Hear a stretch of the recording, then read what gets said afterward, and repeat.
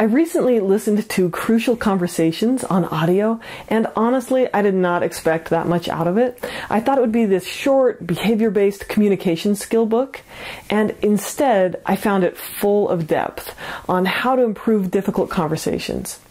In this summary, I'm going to share the essence of how Crucial Conversations teaches you to have good dialogue by making it safe to talk about anything. And I'm going to share the 5 most important things I learned from Crucial Conversations.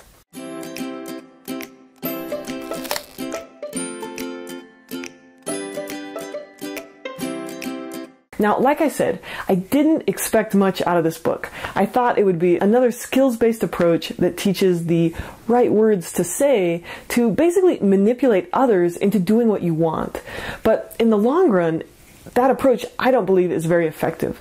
So I went into this book not really expecting much of it, and instead I found a depth of theory that, from my therapy perspective, was halfway between Sue Johnson's emotion-focused therapy and John Gottman's approach, which include things like 7 principles for making marriage work and the 4 horsemen and etc. So from my totally therapy-centered approach, I saw this book as all about creating safety so that problems could be solved. Because this book goes deeper than behavior, I think it offers real solutions to improving relationships and managing intensely emotional conversations. So let's jump in to some of the essential skills. So the first one is remember your goal. So this first skill is to continually remind yourself of your goal, which is to share a conversation and to solve a problem, and not allow yourself to get sidetracked by switching goals. So a lot of times we get caught up in contention, like needing to be right, needing to win, needing to punish others, needing to be justified.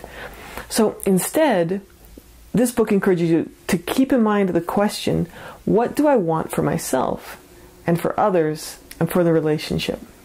So, for example, when having a discussion with a teenager about curfew, instead of getting locked up in what time they have to be home, continually remind yourself and them that what you really want is for them to be safe and for you to be able to trust them to be responsible.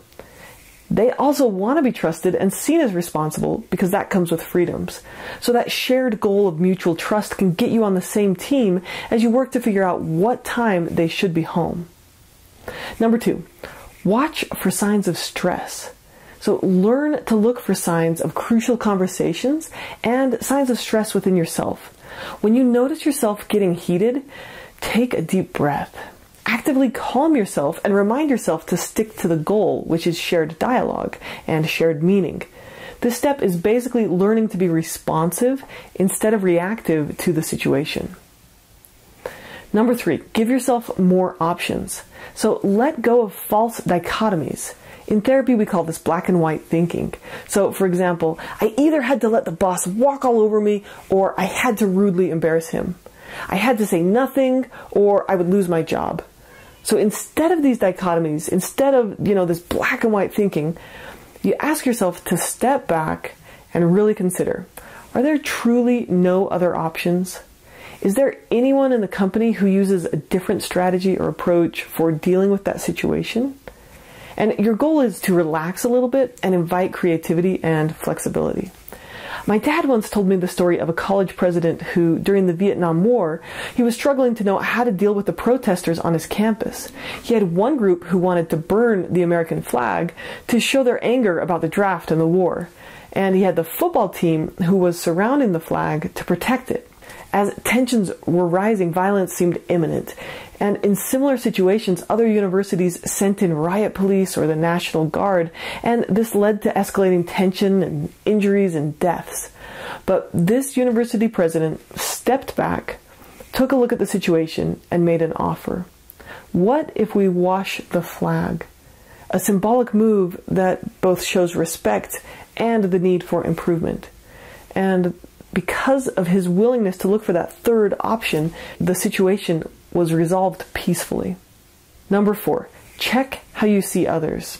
This was my number 1 takeaway. Whenever someone reverts to silence, like shutting down, withdrawing, going quiet, or violence, like aggression, raising their voice, or arguing, our natural reaction is to respond more forcefully, arguing our point or getting frustrated that they won't participate. And instead, this book challenges us to see silence or violence as a sign that the other person isn't feeling safe to talk. They feel like their point isn't being considered and they get into fight or flight mode. When we see this, we have to stop ourselves and ask, what can I do to restore safety? Crucial Conversations suggest some practical steps to restoring safety. So they need to know that you care about them and their interests. So show them respect. Check yourself. Am I listening? Am I validating? Am I acting defensive or being condescending or sarcastic? Am I showing them that I value hearing what they are saying, even if I don't agree? Now, I think this step is really powerful because we can actively create a safe environment by how we treat the other person. When people feel that you care about them and value them, it invites them to relax and be able to absorb what you're saying and share what they need to. So it makes it more likely that you'll have a successful conversation that actually solves problems. Number 5, creating safety. A big part to restoring safety is working on yourself. But there are some other skills that are pretty straightforward to help others feel safe, understood, and valued. So one of these is front-loading. This is starting off conversations gently. When a topic is crucial, we tend to get nervous and go into it tightly after avoiding it for a while. So instead, lead in gently. For example, there's something I'd like to get your opinion on, but I'm worried that you'll be upset if I bring it up. Front-loading can help a conversation go better right from the start. Here's another one. Point out what you agree on. Highlight the areas you share instead of only focusing on the parts you disagree with. Keep pointing out your common goal. For example, I really want to be able to work well with you. This relationship is more important. Or, let's see how we can solve this in a way that everyone can accept. If you need to, make a tentative guess about what they're feeling upset about, but not in a judgmental way. So, for example, you could say, it sounds like you're feeling like your opinion isn't being heard. Number 6, master your stories. So this 6th chapter on mastering your stories, it's like this combination of the book Leadership and Self-Deception and narrative therapy and a little bit of CBT thrown in for good measure. But basically it tries to help you see when you're interpreting situations in a way that harms the process. Stories are our assumptions of why people are doing what they're doing. For example, seeing yourself as the victim or blaming others as being lazy or selfish are types of stories that we tell ourselves.